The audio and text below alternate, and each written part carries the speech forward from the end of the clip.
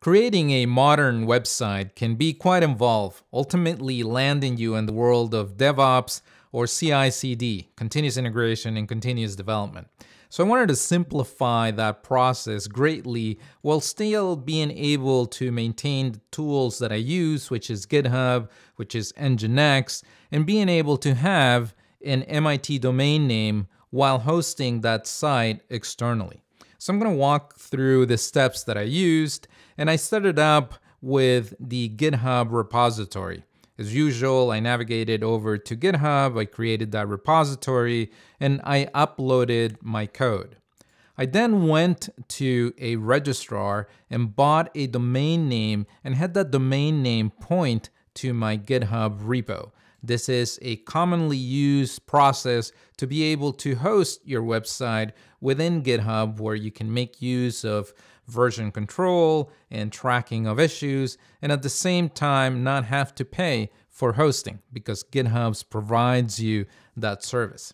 So I went to my registrar, and you can do this with any registrar that you like. I bought my domain name, and here I'm giving you an example of a domain name that I bought, which is called 1xe.org. And then I had the DNS records for that domain name point to the GitHub repo that I had just constructed. Now at this point, I have a website that is being hosted in GitHub that I can version, that I can collaborate with my team, and at the same time, I have this pretty domain name that I could give anyone. However, as I mentioned at the beginning, I wanted to have that pretty MIT domain name. So the additional steps are to be able to do that. Now, the next thing that I did was I created a floating IP on DigitalOcean, and this is a catch-all IP that any domain name that I have from MIT will be sent to. And so what I did is I went to DigitalOcean, I created a floating IP, I then created a VM to which I'm pointing that floating IP. So the workflow will be that any domain name request that comes to the domains that I own at MIT will be sent to this floating IP, and that floating IP will send those requests to this VM that we will set up later. I then went to MIT and I requested a domain name. In this case, I'm giving here the example of 1xe.mit.edu, and I have several others that I wanted to do the same thing for. So I requested that MIT IT point all of the domain names that I own on the MIT domain to that floating IP in DigitalOcean.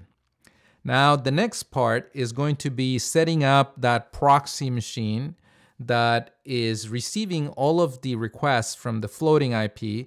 And this is a pretty simple setup. All I'm going to do is I'm going to set up Nginx, and then I'm going to set up the routing tables, the configuration for that, and that will be able to send the requests that I send from my MIT domain, and any users that navigate to any of those MIT domains will be able to see in the URL the MIT domain, even though it is hosted somewhere else. So here is the traditional configuration and setup for an Nginx server. As you can see here, it's pretty straightforward. You enter these commands at the command line, and you end up with a vanilla setup of Nginx. The next thing that I did is I configured the default setup, and you can see here a sample redirect. In this case, I'm catching everything that goes to port 80 and requests to the server 1xe.mit.edu, which is the one that's coming from MIT.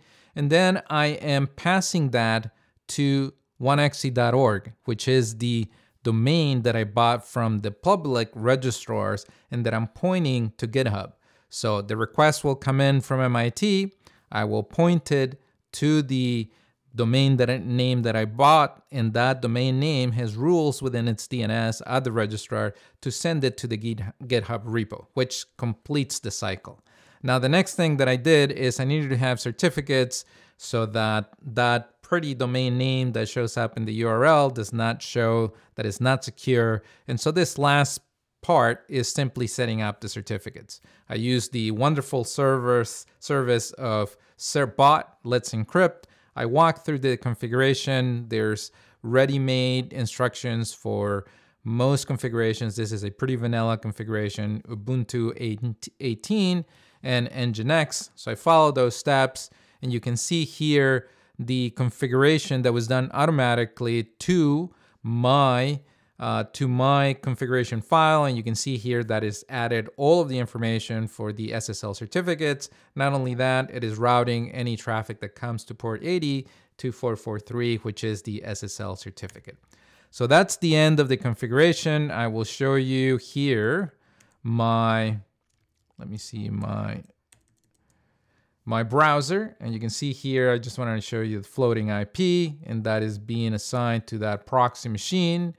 And then if I route here to 1xc.mit.edu, you will see that I navigate here to the website. And this website is actually at 1xc.org. And that goes to the same location.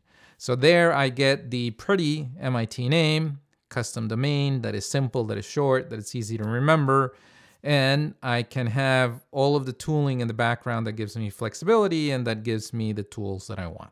So that's it for this one.